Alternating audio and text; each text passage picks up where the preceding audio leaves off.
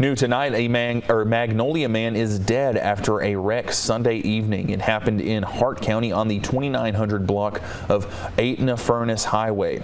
Kentucky State Police released more details on the collision today, saying Bradford Turner, 57 years old, was pronounced dead at the scene. According to State Police, investigations showed that Turner was driving a pickup truck west on the highway. Then police reported that the vehicle left the right shoulder of the road and hit a tree, causing the vehicle to overturn. Kentucky State Police say they are still investigating this matter.